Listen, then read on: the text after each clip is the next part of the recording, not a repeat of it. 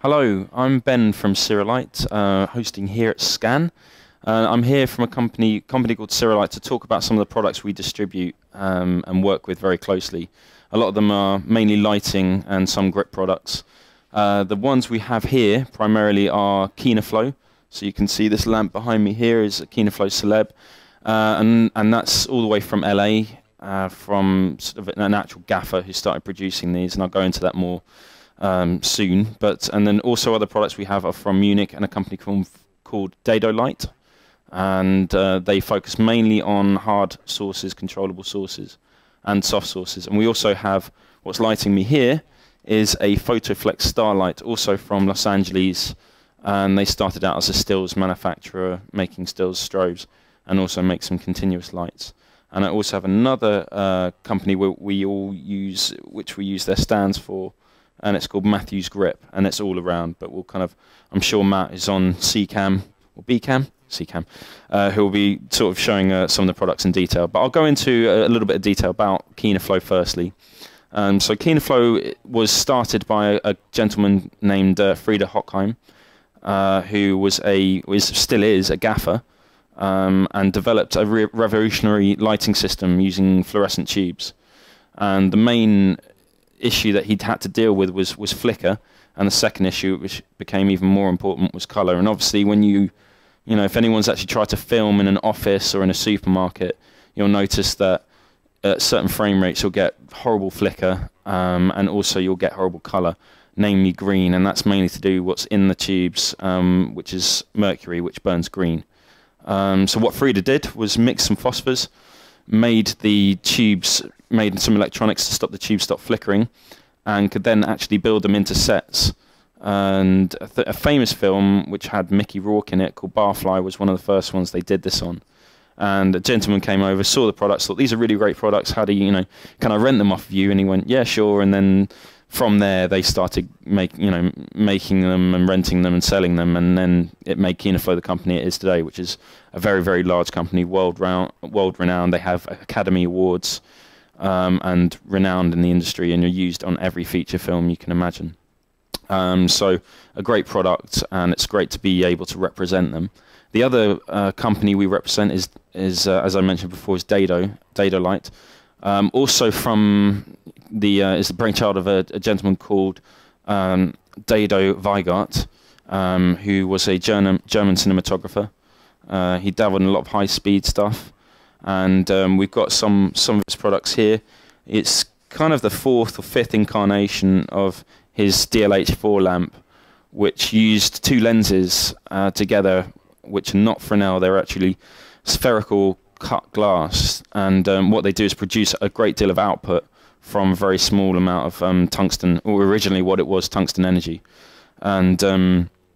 And they do this just by focusing the beams, and what they get from that is a very even beam and also a very controllable beam. And by using, say what 150 watts in a bulb would be from a regular Fresnel, you'd be expecting about 300 watts. So you're getting the equivalent of 300 watts from 150 watts. So they're effectively doubling the output and making it very controllable. So I'll be talking more about that. And then Photoflex is another stills manufacturer that make a really lovely softbox that's lighting me here. It's very, very even, the light coming out of it. You can either have a 500 watt or a 1K bulb in that, and they've actually, the Starlight lamp protrudes into the center, the optical center of the softbox, and then expands around the softbox and creates a very even output. And then you just slap obviously a front face diffuser on the octadome, and you get a really pleasing light. It's really efficient because the actual head draws a lot of the heat off. What you find with lamps that are like 1K or 500 watts is they get very, very hot and very temperamental. And if somebody in the studio or wherever you're shooting might kick a stand, they can easily pop. And that causes a lot of problems, obviously, to production. And these draw the heat off and make them a lot more stable. So that's a major benefit. So I'll be using these a little bit more and talking to you about them. But what I'm going to do now is also talk briefly before we get our model into actually light, because that's what we're going to be doing. I'll just look at a little bit about how we would light for green screen specifically. So I'm going to shut this off and turn on a more directional light, and then let's look at some. I think we're going to need a camera in here to look at what we've got. Here he comes. Here he goes, the guy with the camera. What we have here, again, is the classic Kino Flo system. So very, very lightweight material, and the reason it's lightweight is designed to be rigged into sets, onto ceilings, onto scaffolding. With minimal weight, so it's actually it doesn't look like much, but it's actually a genius design to keep weight down. And what they become used for, because they're using very, very soft, large tubes, is they're starting to be used for green screen a lot. And if you look on, I mean, some of the production stills for stuff that's been shot recently, like Godzilla or any of that kind of stuff, it's all been shot with green screen with Kino Flo products. And you know, you can just look at the stills, you'll see them in the background. So I'm just gonna, what I've got here, I don't know if you can see that, Matt. But this is just a power supply, very famous classic power supply for Kino Flo. Simple, just control it, flick 2 tubes on. Same on the other side. Let's get down to this one, flick this on. And what you've got, as I prepared earlier, is 2 4-foot double systems. I'm going to come out your way so you can see. What they do is light very evenly. And that's absolutely crucial for green screen. If you don't have an evenly lit green screen, I know you can't really see, you probably won't be able to see on the camera, but if you put a hard source onto that, in fact I might even try it and try and light it, you won't get quite the output, quite the same effect. This is actually probably a wrong product to do it with because it's a dado and they're very even anyway. So, but what you want is a large, soft, broad source. And that one, you're just not going to get the spread on it. So that's just a little introduction to green screen. There are many, many ways to light green screens, but Kino Flo is a tried and tested system, and it's used professionally worldwide in features, in commercials, and all sorts. And that's sort of, if it ain't broke, you know, it's nice to stick with it. Anyway, that's sort of a brief overview of that. Feel free to interrupt Matt or anyone if you've got any further questions on sort of what I've been doing here. But if not, Natalie, do you want to come in and we'll sit in and start lighting? Thank you very much for offering to do this, because this is going to be really dull. Cool. We still live.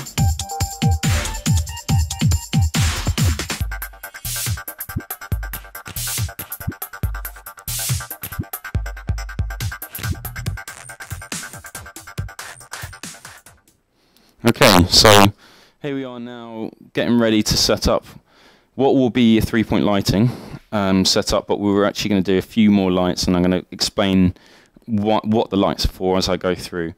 So I'm going to kill our little fill light. We've gone a little bit to darkness here. And what I'm going to use now is a Kino Flo DEDOLIGHT, which has 455 watt fluorescent tubes in. You can get them in many colours. They can either be tungsten or daylight. Those are the most common ones. So 3200 Kelvin or 5500 Kelvin for daylight. So I'm going to just flash this now. So you just mind your eyes if you're going to look over at the speaker. All right.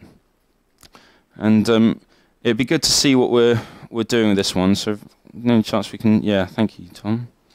That's cool. And we'll have to move our camera into position so we can frame up our shot properly. That's cool. Alright, we're good. Thanks, Tom, that's great. So lighting's extremely subjective, so you don't have to heed these rules at all. You can do whatever you want. But what you will find generally in sort of the industry is you'll get somebody getting a key light which will naturally be your sun, And what you're trying to do here is create a triangle of light by using nose shadow underneath the left or right eye, depending on where your key light is. And we've kind of achieved that. If you can see Natalie's face, you have this, you know, triangle of light here.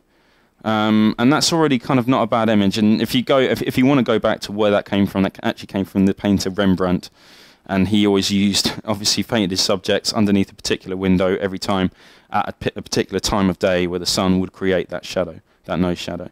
And it's quite a pleasing image, and generally we just sort of like to that. But like I say, you know, nothing's, it's all subjective. You don't have to do any of this, but it's a good starting point. And what we need now is a fill light. Thanks, Tom. So we've got our key. Natalie's quite well lit on the right-hand side of her face, but it's a little bit dramatic, which is fine depending on what you want to achieve. But if you want a well-balanced shot, you're going to need to bring a little bit of light from the left-hand side. So you need something just as soft but a bit more controllable. I'm chosen to use another Kino Flo product, which is new, and the reason I've chosen it is because we've got not that much control light coming out of the Diva, and it's quite a lot of output, which I might try and control later. But if you can see, I'm just adding in a bit more light just to bring in some detail on the left-hand side of Natalie's face. And I think that's all we need. You don't want to overpower the key light. You want it to be there so you know you've got a light source. So I'm just tinkering with that a little bit. And I'm quite happy with that at that point. And just to give you an example, the celeb obviously goes from 0 to 100%, and the readout dial, Matt, you might want to have a look at the back of that. You're only on 6%, if you can see that on the back of the celeb. So that's obviously 6% out of 100, and you're still getting quite a lot of output. And what I'll do, if we go back to our main image, is just tune it up, and you can see actually how much it'll be overpowering, I think. So that's 100%, and then you can see that, you know, Natalie's hair there is going to be burning out. So we'll just drop that back to 6. There we go. So yeah, so you know you've got your key and your fill, and that's not bad. But what you want as well is something coming from the back, especially if you're doing green screen. We're not at the moment, but the important thing with green screen is to bring out your subject, to make them 3D. And a lot of people don't bother with this. Sometimes it's because of time, other times it's because it's not particularly necessary, but I think it really makes a difference to the image. So I'm just going to tune this up. So we've got a Dedo 20-watt LED at the moment, and these are brand new. And I'll just tune this up and try and get Natalie's head into the optical center of this. So I'll just be looking at her, the shadow of her head, so I know where it's going to be falling. That's too much output on her head there. I mean, it could, again, it's subjective. It doesn't, you know, it doesn't have to be exactly like this, but I think that what you've got going on here is too much. And it's going to detract your eye from the image a bit. It's going to make you focus on things you don't necessarily want to focus on. So you really want this to be quite subtle. So I'm going to flood it out a bit. Again, that's too much, but hopefully I'm going to have enough control on this dimmer to just get a hint of light. So at that point, the light's off, and now it's back. I think that's all right. That's something. And that'll just bring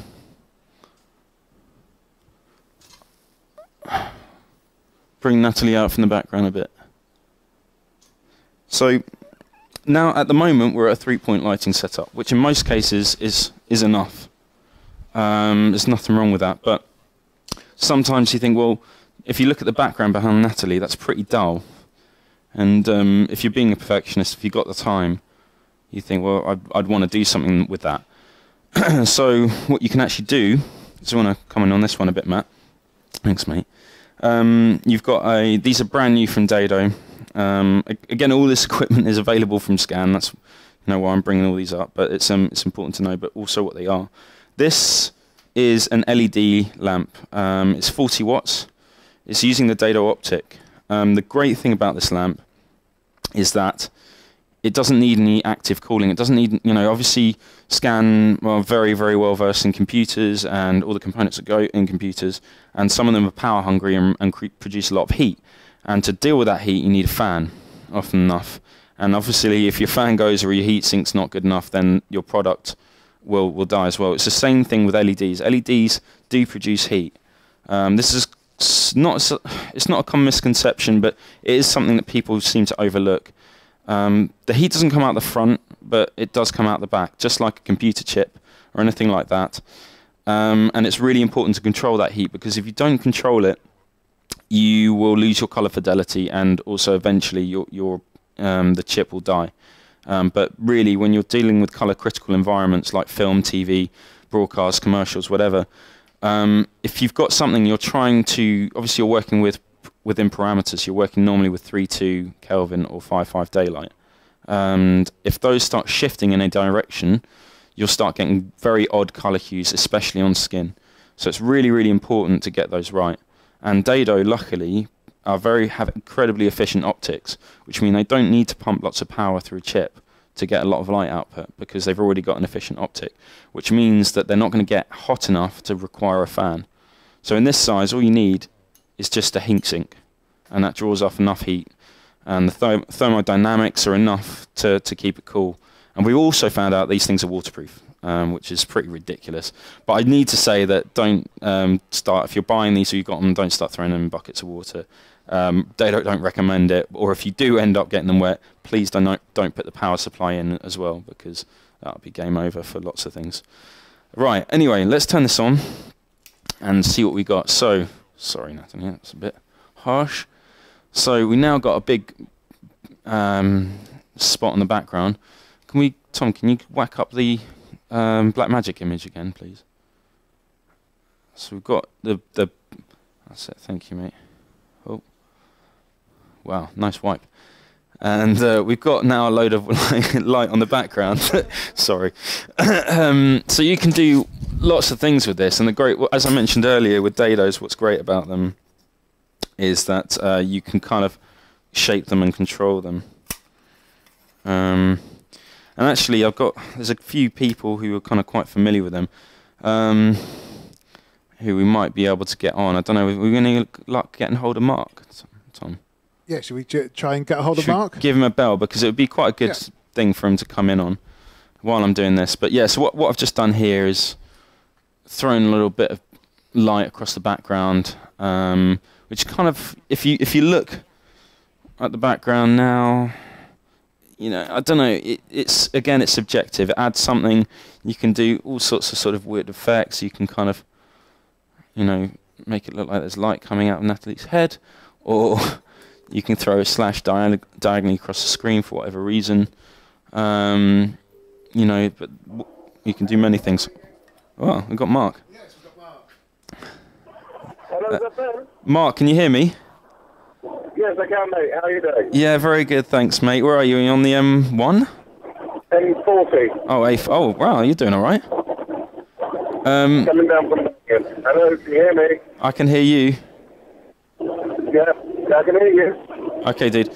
All right, well, I'm just halfway through this webcast. Sorry, webinar, sorry. And we're just currently looking at some Dedos. And I just thought it'd be good to... Can you hear me, mate? Can you hear me? I can, yeah. Cool. And I just thought it'd be nice to get your input on, because I know you've done a lot of shooting, and you have a lot of experience using Dedo and Kino products. But I just thought maybe you might have some input on just how you use them, and talk about the versatility of Dedos. Using what? Of Dedo, yeah, DLH4s. Oh, DLH4s. For me, there's always a set at the back of my bag. I was using them today. I've been doing a shoot in Leeds for Volkswagen. And for me, DLH4s are backlight, backball light, full light. They're my first class, you know what I mean? You know? Yeah. So, but for me, I would do something like a soft source key light would be something like a Kino Viva or a 400 or a Expo LED, and then the other three lights, four lights I'll use will always be my DLH4. Yeah. Sorry, Mark, we missed the beginning of that, but I think we kind of caught the gist of you using DLH4s as just part of your standard kit. But yeah, I mean, it's really. I just want to talk to you really about how you use them to control I mean, as backlights and things like that, and what. How I use them to sorry what? For in the controllability of data lights. Can you talk about that a little bit? Yeah, but that's why I use them so much. To be honest with you, it is the control that you get with them. You know, the point is that a lot of other lights, especially if you want to put a backlight in, but you don't want to catch the lens. If you know what I mean, you don't want to put any glare down the lens. So the idea is, you know, you put a backlight in, but you need to control that light so that you can cut it beautifully, so it just falls towards the lens, so therefore you're not giving yourself glare to deal with. Can you hear that? Yeah. Little bits of it, yeah. And then if you're trying to, you know, if you've got something in the background, just recently I was doing some stuff for Disney, where we had some of their posters in the background of shots. And I had to pick out those posters, and I was using DLH4s just to pick out those posters. You know, with the barn doors and also with the plug and spot on those lights, you've got a lot of control. And lighting is all about, as you know, Ben, lighting is all about control. And that's why us cameramen sometimes are a bit control freakish, is that we have to control the light, you know? Yeah, exactly right. So, you've just actually made me think of something, Mark, actually. You kind of queued me up when you said lighting posters and things like that. So I've currently got a a Dado DLED 4.1 and a DP2. I've got a DLH4, sorry, a DLED 4.1 and a DP2 projection attachment. And I didn't catch the last bit. Yeah, I've put a Dado projection attachment too. So one with the internal framing shutters. Oh, lovely. I love those Dado projectors. So I'm trying to demonstrate what you just explained, like picking out detail and posters and things like that. But how much... Yeah, no, absolutely. Those Dado projectors are absolutely fantastic. I'll tell you what I do like. Do you have those, the eyes one? You know, the way you can... the Dado eyes, are they called? The eye set or the iris? Yeah, the eye set. What, to soften it? Yeah. I don't have one with me. Lovely. Yeah, no, that's right. I think there's a bit of a story that they use. I don't know whether it was designed for it, but I'm pretty sure they used it on that kind of iconic shot on Home Alone, where Macaulay Culkin. Home Alone. Okay. Where they got Macaulay Culkin to look through the letterbox. I think when he was trying to. When I think the guys were trying to break in, and they used the DP2 to project onto his eyes, but then it needed to be soft, so they used the DPI set to actually soften the edges of the projection. Yeah, absolutely. Well, that does make a lot of sense. I think it's a lovely thing. If you put in a quite a hard side key light, then you can actually use that as a you know, I'm using something else as a key, but then you can use that as a really nice fill to make that second eye. Yeah. You know? I think they're absolutely fantastic, I really do.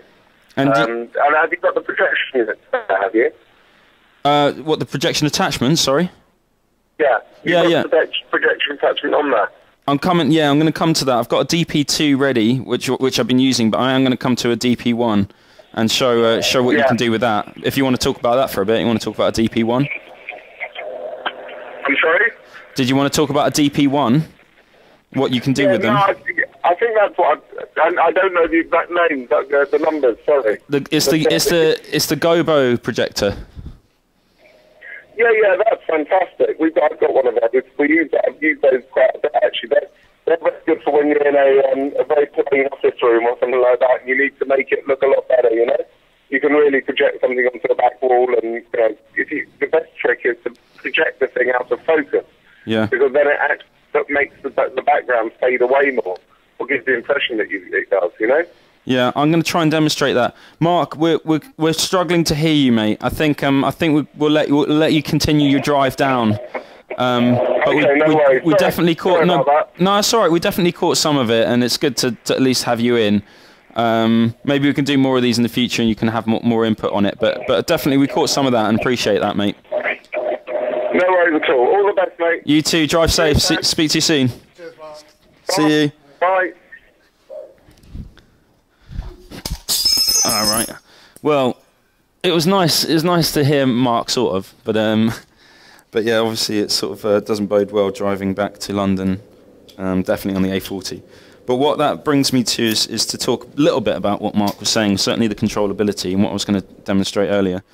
So what I've got here is you can get all sorts of, this is called a gobo, and what it does is project images onto the background.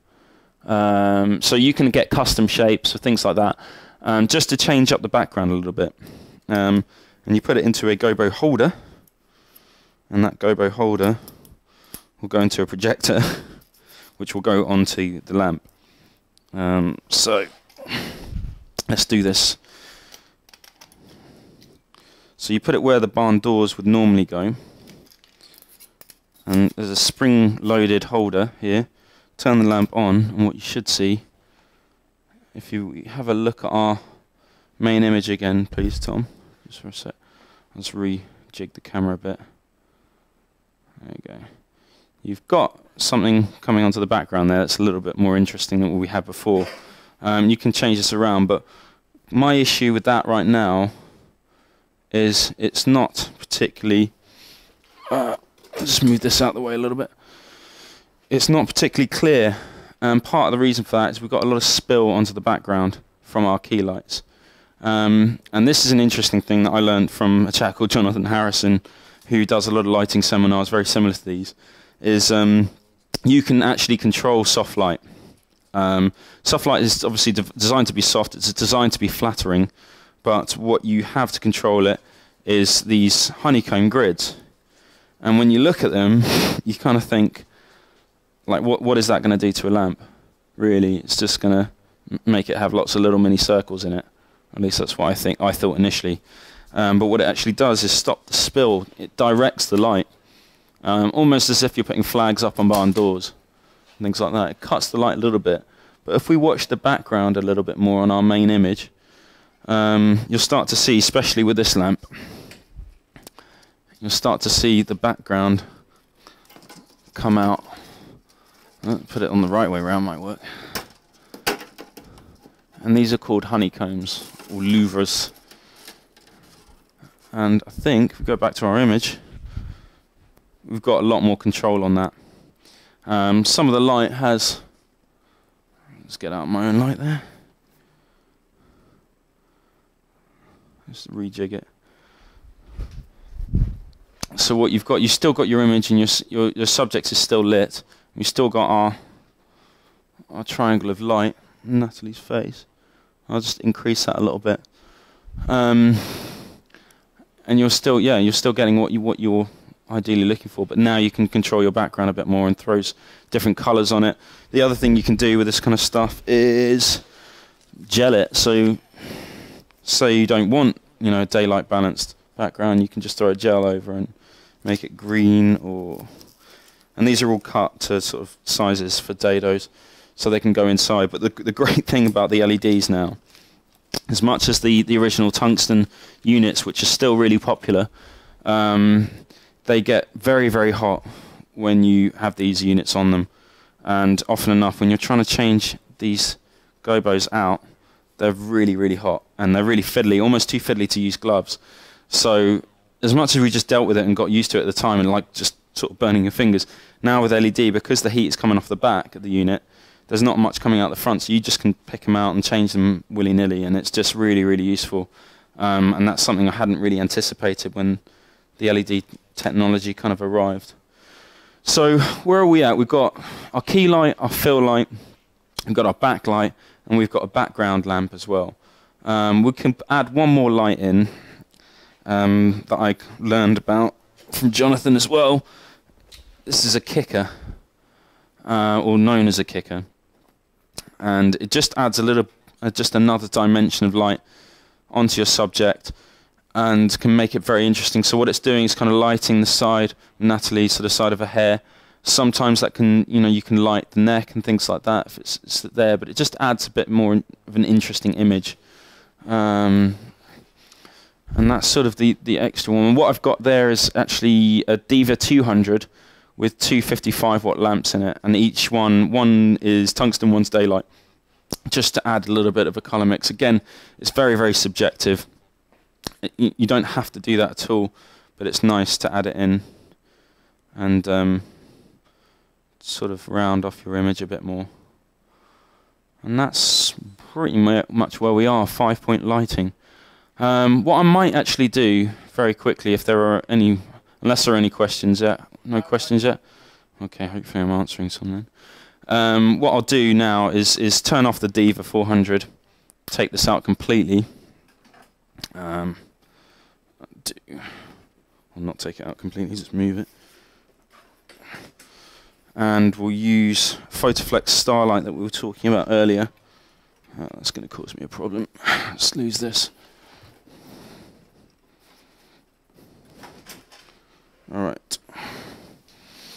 Good thing about Diva lights is they're really hard wearing and you can just dump them on the floor. I mean, you want to try and look after your lighting equipment, but they're really they're in rental houses all over the world, and the reason for that is they last really well because the materials they're made from.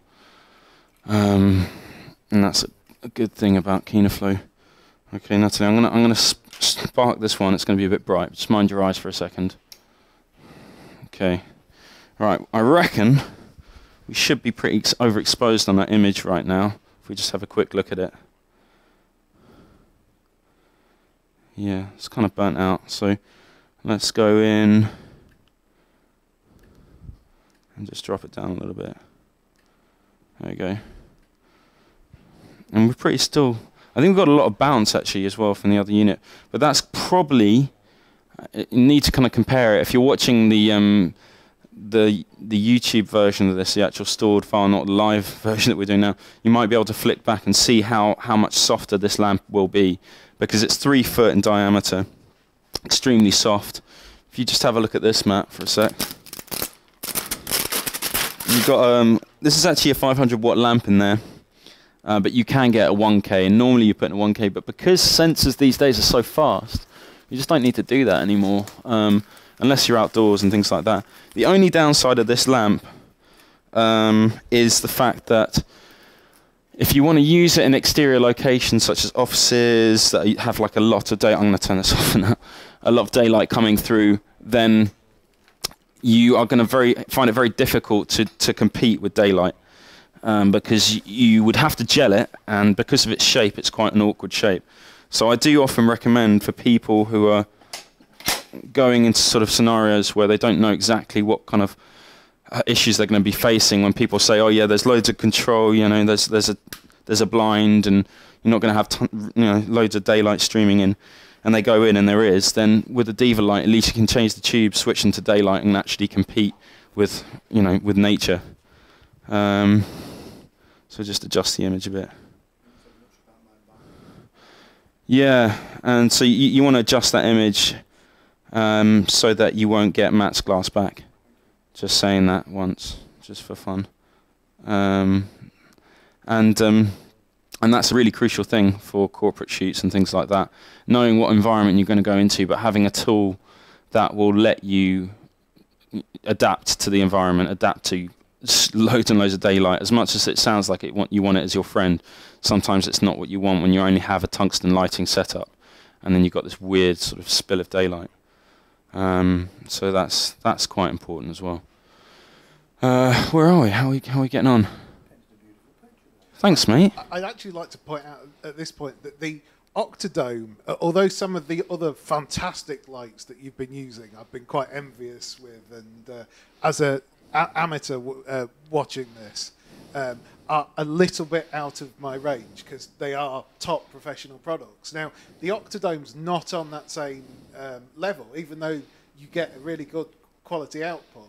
It's much more affordable, isn't it? Yeah, no, different range. No, thanks for bringing that up, Tom. Yeah, I mean, the really good thing about the Octodome is it's, as I was saying before, it's a really solid product. There isn't really anything else like it because the way it's conveniently designed. And I think it, like, I'm not very good with prices, but really it lists about £450 retail. So I don't know what Scan is doing it for, but our special offers. Oh, yes, the special offers. Our special offers. Yeah, of course, the special offers for everyone who's watching this webcast. If you're watching it now, you're watching it live, or you're watching it within the 2 weeks, the first 2 weeks of June, then if you send us a email to webinar@scan.co.uk with the code word, then we will send you back some very special offers that we can't possibly print. So, what's the code word? What's the code word, though? What's the code? And what is it? Make one up. Natalie, code word. Eggs. Eggs. You need to send us eggs to webinar@scan.co.uk, and we will send you back offers that we can't possibly print anywhere. Yeah. So, plug over. All right, that was really subtle. Thanks for that.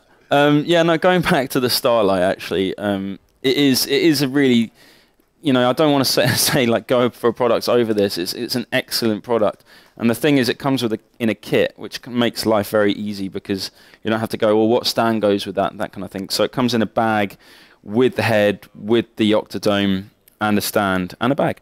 And but the important thing is, which doesn't come in the kit, you should get a grid to control the soft light so that you can do what we were showing earlier, and stop spill, and you know, so you can effectively, if you want to, have a completely dark background so you can project onto it. Or if you've got this, and what often happens, you go into certain scenarios, you get a really horrible backdrop, and you just can't help it, and you think, oh, I don't have time to move that. I can't change the angle because there's nowhere else to go. You can then stop the spill and stop that actual backdrop showing up and exposing. So that's really crucial. And Photoflex makes some really nice softboxes. And they're really, they make their own softboxes. They stitch them themselves, which makes them very cost effective. And also they make their own grids, which aren't the cheapest, because grids aren't cheap anywhere. But they are such a useful tool, and I do recommend, if you look into that, then get one. There is an option, however, if you, say like the daylight scenario that I was talking about earlier, you can get a compact fluorescent bulb, which is about the equivalent of 150 watts. Oh, it's 150. I think it's about 300 watts, something like that equivalent, and it will be a daylight output. But I think, in all truth, it's always better to stick to tungsten, because you know what color space you're working with. It's a very proven color temperature. Color rendition is excellent. We're in this world now, we've got all these different sources. We've got fluorescent, we've got tungsten, we've got HMI, which is obviously quite high-end, but excellent color for daylight. Then you also have LED, remote phosphor LED, plasma, all this kind of stuff. But what's not being addressed with this kind of stuff is, what is it doing to the image? What colors are you getting out of it? You know, people think in some cases, if you don't know, then illumination is enough, but it's not, because you'll start getting, from shot to shot, you'll start getting very odd color hues if you start using different lamps. And you can correct it, but it takes a lot of time and a lot of money. You need a good system, color grading, and sometimes you just don't have time. You don't want to be color grading things. You just want the image to be as you shot it, or as you think you shot it. So you need to have confidence in what you're lighting with. And that does get overlooked, and I can't blame anyone who doesn't know for overlooking it, because how are you supposed to know? You know, you get a product and it should say what color temperature it is, and you can only accept that.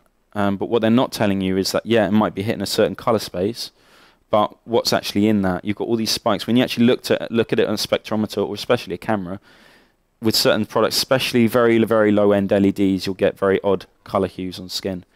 And that's all down to what's in the phosphor that's coating the LEDs. You'll see a lot of LEDs that are daylight balanced, because it's much easier to get a daylight color temperature out of LEDs, because they're inherently blue. They're actually blue at source. It's like a UV color. So then you need to coat that to get your tungsten. That's why you get very few tungsten LEDs and very few good tungsten LEDs. And I brought with me what I consider are two high-end bicolor LED panels, and the one from Kino Flo is extremely high-end. It's priced at that point, so it is expensive. But to be honest with you, it is, you know, I'm going to be biased to say it because I work directly with Kino Flo, but they just produce such a solid product that just is extremely intuitive and very, very easy. You know, it's so easy to use, loads of control, and lots of people. I mean, you're on at 0.6%. And people are going to say, well, what's the point of that? You know, when are you going to use that much output? But I don't know if you can see, but that's lighting me. And camera chips are so fast at the moment, you need the control. You actually need it. And it will show up, especially if you're lighting in a set, which is basically a cave, which happens a lot. And you can preset your own color temperatures. And it's just really nice to use. And it's a Kino Flo product, so you know it's going to be... And the color is superb. It's very, very high-end TLCI rendering, which is what we're kind of using there. People are talking about CRI, which is called Color Rendering Index, which is what some manufacturers use to say where they're at in terms of the rendering of the color. It's not anything to do with the color temperature, it's to do with the color rendering. And, you know, we're not using that anymore because that actually is measured to the human eye. What you need to do is measure it really to a digital chip. And so there's now a couple of different measurements out called TLCI, and there's PRI as well, or something similar to that in the States. But it's very technical, and not everyone needs to know about it. People like me who are working closely with the products do need to know, in case someone does ask. But really, you just want the products to work for you, and that's the most important thing. So I'll go and have a quick look at this one, Matt. Actually, I might light it with the Celeb. Just turn it up. What am I doing now? Changing color temperature. Do I want to do? So there we go. So this is a product from Dedo, but it's called Tech Pro. So it's Dedo custom quality controlled product.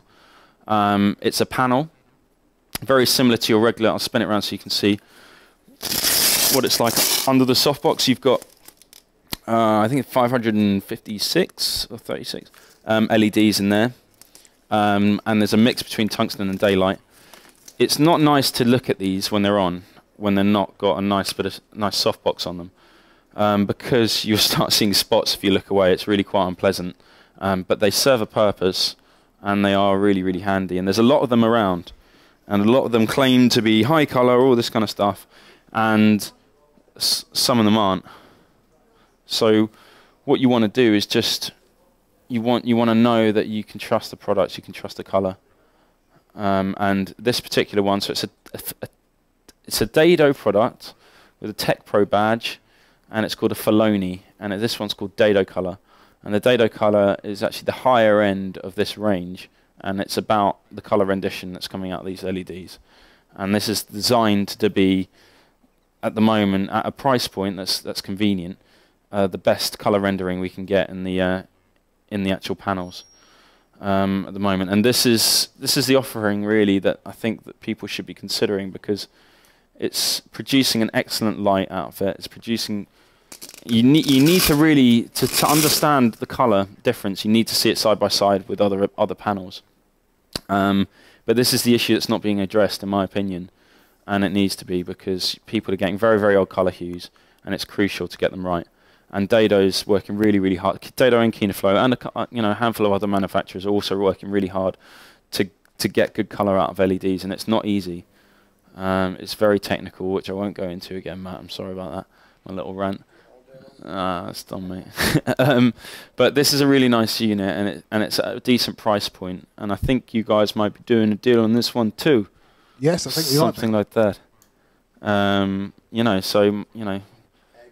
Glass back. Awesome. Why are we saying these words? So weird. Right. Well, I think we've got one thing left here that we really haven't covered, and that's Mr. Den Lenny, who Den is waiting on Skype for us. Is he? He is. All right. Okay. Shall we see if we can call him up? Summon. Yeah, man. Summon Yeah. Lenny. Use your magical powers, mild superpowers.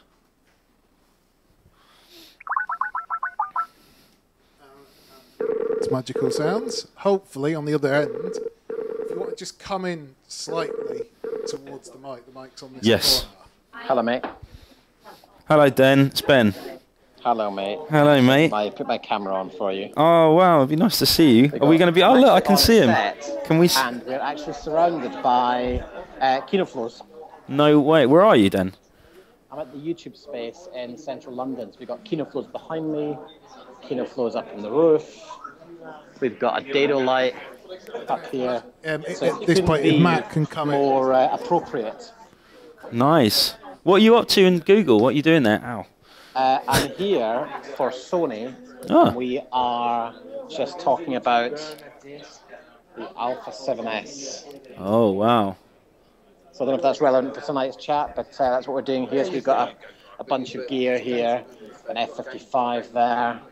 Oh, nice. We've got a 4K monitor. Ooh. So yeah, we're just doing that. So I've been watching Ben. He's doing a great job. So what do you want me to do? Well, conveniently, we've worked on some stuff together, haven't we, Dan? Here and there. No. Possibly. Oh, come on, mate.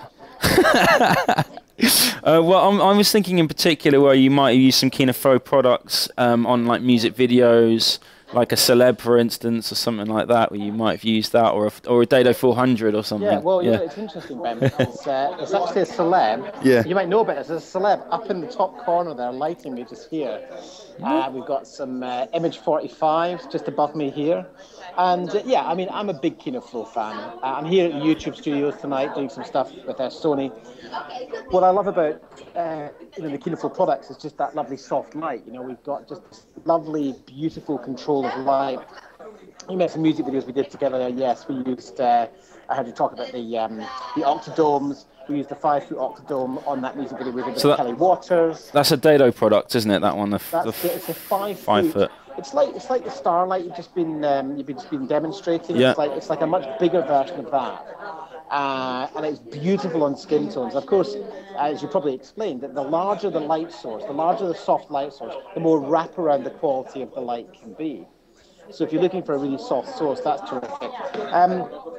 I'm a big fan of just the simple, we've got a Tegra over here. And this hasn't been set up this way. You probably didn't even know I was going to be here. But we've got a Tegra here, which is just fabulous. Probably the most versatile light you can buy from Kino Flo. I remember Frieder Holkheim telling me in America that, you do it vertically, it becomes a harder light source. Put it horizontally, it becomes a softer light source. A truly versatile light. And, we talk a lot about low power consumption lighting and energy efficient lighting. Well, Kino Flo have been making energy-efficient lighting for 22 years. Energy-efficient lighting started with the fluorescent tube and those, particularly the high-frequency tubes that Kino Flo used to maintain that color temperature. And I don't know if the people listening would realize this, but the amount of effort that Kino Flo and Frieder Holkheim went to, because Frieder was a gaffer. He was a guy who was working on set. The amount of effort he went to find a manufacturer who'd make the light tubes to his exact specification was phenomenal. And I think they're made in one place in the world because he has such a high standard. I heard you talking there about phosphors and spikes. And they do everything they can to minimize what is inherent in a product. But for the most part, you never see it. Yeah, that's true. I mean, it's like I was saying earlier, it's sort of important for Frieder to know and sort of people who work closely. And I mean, and of course, then as a DP, you do need to know this stuff. But you want to just trust the products to work, but there's so much in the background that goes on to get them to work, and Frieder's just at the forefront of that. I know he's doing all sorts at the moment. I don't even know what he's doing. I'm not allowed to know, but it's it's great work.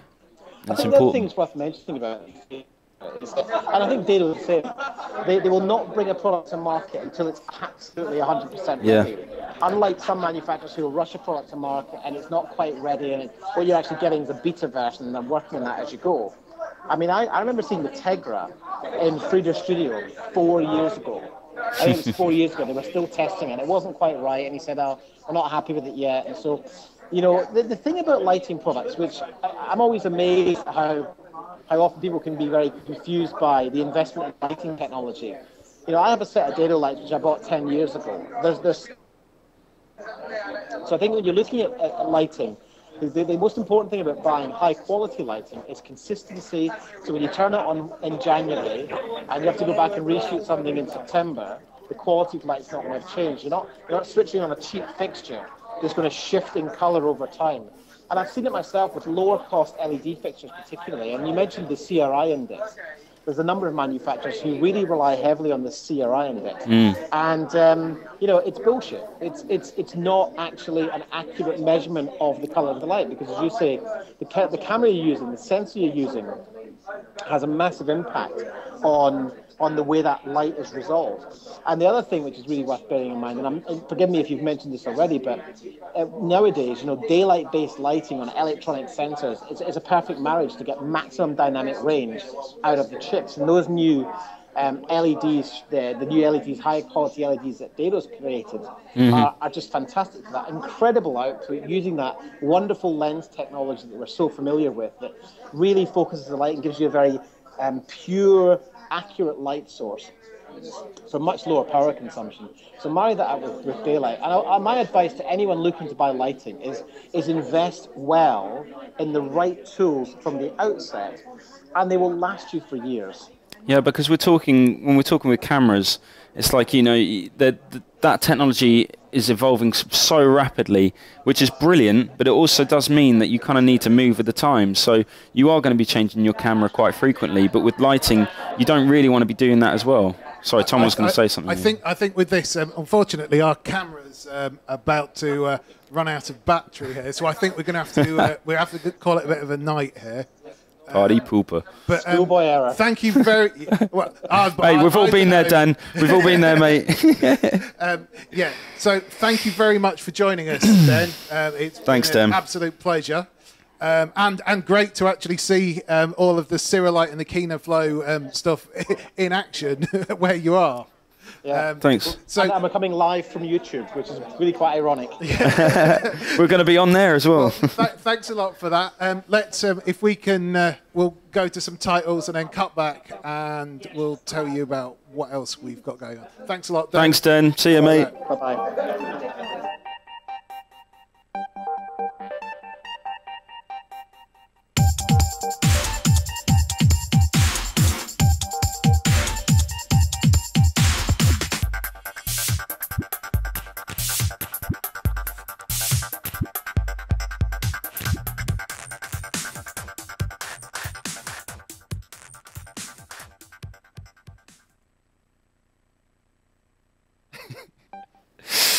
Right, well, I think, as Tom said, that's all we got time for.